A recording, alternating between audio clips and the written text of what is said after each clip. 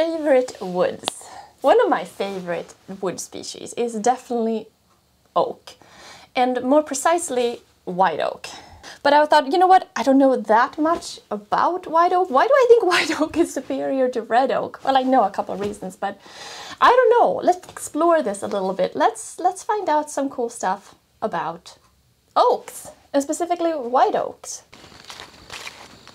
I've kind of made it my mission this past year to identify all of our wood species on the property and catalog them and kind of learn more about them. Okay, so here we have some oak leaves. So for the longest time, I thought that we had primarily red oak until I learned a very simple fact about the difference between red oak and white oak. And one of those you can look at are the leaves. Okay, this right here is a white oak. You see how it's kind of rounded, the lobes? Now let's find ourselves a red oak. See how this leaf is kind of pointed? It has like little points there. That's a red oak tree. White oak, red oak. It's so simple, right? So I always thought red oak was called red oak because the wood was more reddish. But the name actually comes from the fact that the red oak leaves turn red in the fall, and the white oak leaves do not. They become more like brownish, yellowish. Now, if you, like me, are a child of the 90s, your perception of oak may be quite negative. Because you remember those kitchen cabinets and you think, no, I don't like oak. And you think about those kind of yellowish, reddish. I always kind of had the worst opinion about oak as well until I started woodworking. This is a piece of flooring, actually, white oak flooring, which is what I have on the floor here. And here you can see these beautiful kind of quarter-sawn ridges. I think it's also called like tiger oak in some furniture. It has this kind of really interesting quality. So when you look around in this space right here, all the molding is white oak because it's all flooring that I used for windowsills, and like I have my shop cart here. This is white oak as well. This is also white oak.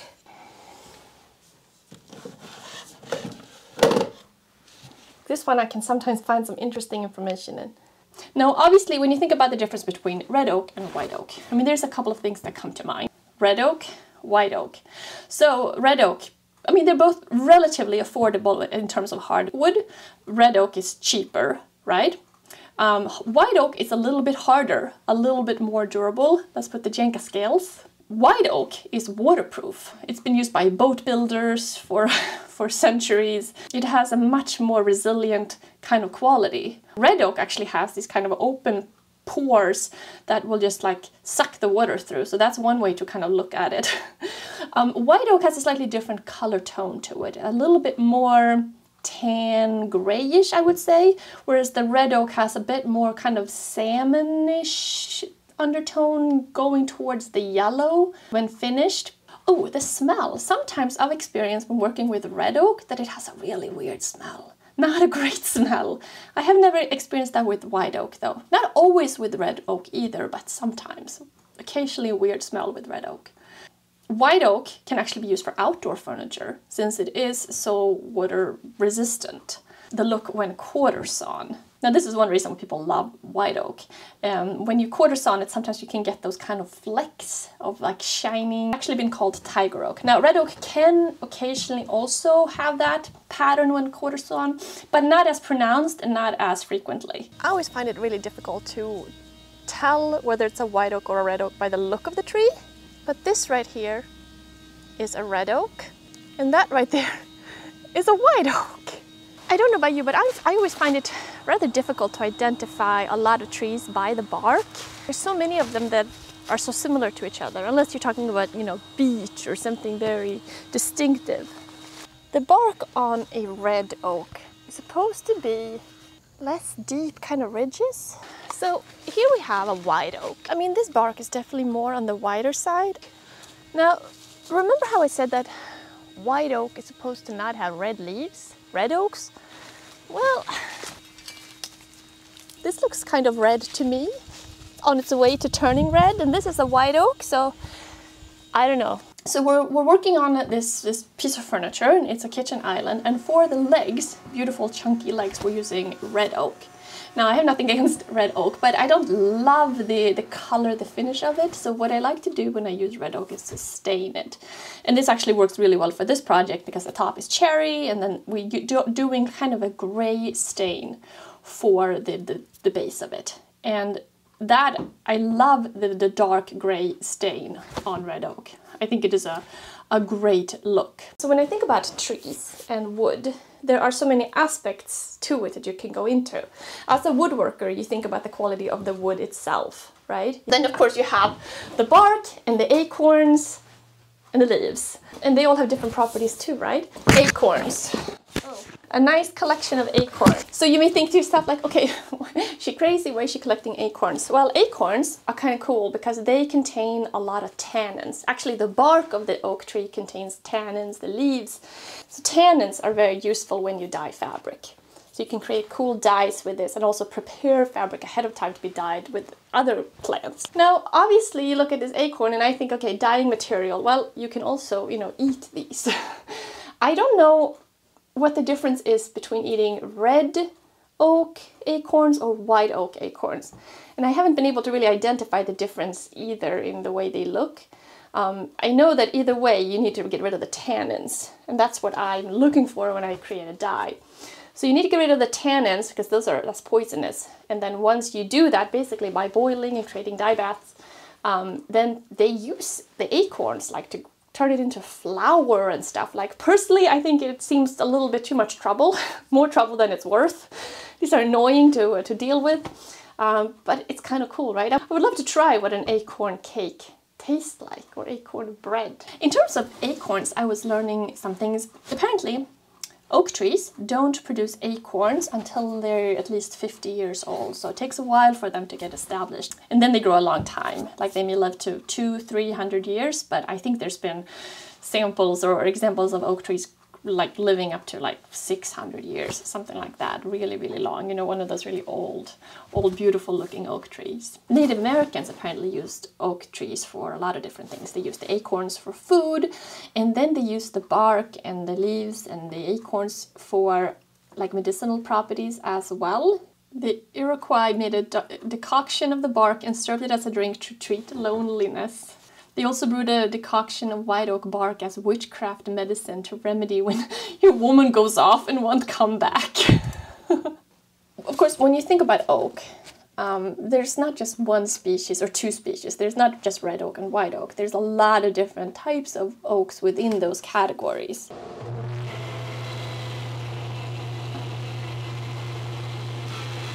Lately, another thing I've been kind of really become interested in is bonsai trees, because I love the concept of trees and I love the idea of miniature versions of them and just seeing something grow. So I've been digging up saplings that we have growing on the property. We got so many saplings and trees, it needs to be cleaned out anyway. Here's like a little maple one. So I thought, let's go out and try to find an oak one, and let's make a little oak bonsai tree. Right here we have some kind of little white oaks growing. I just have a small shovel. Oh, this ground is nice and soft. Amazed by the fact that you can dig out little trees and then hopefully turn them into little plants. Ah, got my poor old white oak tree, which I hope I didn't kill completely in that fight. I got a fair amount of roots. Finish with a little of our wax polish. This is our mineral oil wax polish that I always put on metal to prevent rust. So this is hardly a bonsai pot, but of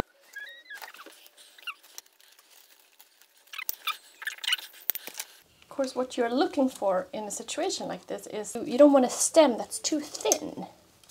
That's why you want to start out with a tree that's a little bit older. And this tree is probably, the sapling here, what is it, maybe 3 years old? Something like that? I don't know exactly. But success for me would be that it survives. I must say though, I love the idea of, over time, making your own little indoor kind of woods. Let this grow, and then if it gets a bit of a bend later on, I can always get a better pot later and repot it, replant it, and hopefully, yeah. So if you have a piece of wood and you're like, is this red oak or white oak? One way that you might be able to figure that out is to see what the pores are like. So we get two pieces of oak right here. One is red, one is white. If I blow on this one, basically nothing comes through. That's because this is white oak. That's why it's watertight, because there's no open pores throughout. This, on the other hand, is red oak. So what if we do it with that? You know, the paper maybe wasn't the best idea, but you can actually feel it with your hand. And I guess the same thing if you did water. Maybe you could use that as a straw.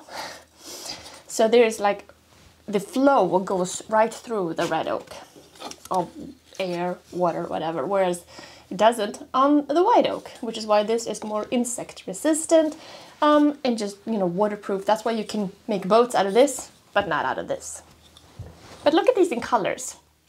Interesting, huh? This is the white oak. It's a little bit darker.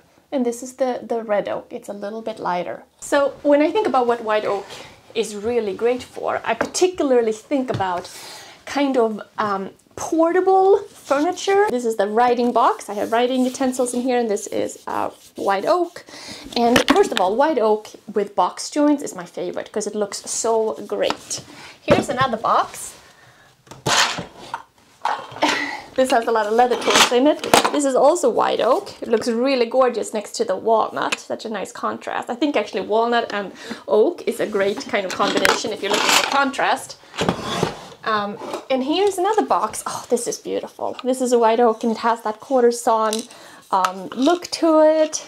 But what I was going to say is I think white oak is a great material for, like, you know, furniture that you kind of abuse. That's why traditionally they were used for, like, you know, campaign furniture and boxes and stuff that you were traveling with. If you needed a book box, if you were really wealthy and, you know, you were traveling to, you know, overseas or on a train and you ordered, you know, your local carpentry shop to make you like a box for your books, most likely they would have used white oak because it is really durable. It's waterproof. You know, it's a great wood for that. Plus it's so strong. I was just looking around to see if I had anything made in red oak to kind of contrast. Not really, except from the piece we're working on right this second. That's red oak. And the bench in that shop, the legs are red oak for that as well. So it's a great wood, just not quite as nice as white oak. Remember, the simplest way to identify it is smooth lobes compared to pointy lobes on the leaves. That is if there are leaves on the tree at that point in time, which is not always the case. So yeah, thanks for watching. Let me know if you have any comments, thoughts, questions, whatever in the comments below. Thanks so much for watching. Thanks to our patrons. If you want to support this channel, support the kind of videos that I make, encourage me to continue and do more of these, I love doing them, then there are basically two really great ways. Well, I guess three great ways. The first way is just to watch the videos and share them and comment and interact and do all that. Second way is to become a patron.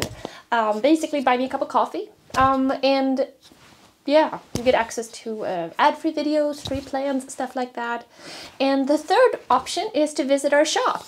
Right now we have these little wax pots available for sale, as well as wax tins, of course, that we always sell. This is kind of like a special thing right now. So those are a couple of options if you enjoy these types of videos. Anyway, I really appreciate it. Thank you so much, and I'll see you soon. Bye. See? Grain is different looking. And this just looked like regular red oak. So hard. I mean, the white oak, some of the piece, I mean, it's like a rock. More porous. It's amazing in some ways that they're actually the same wood. They look very different, don't they?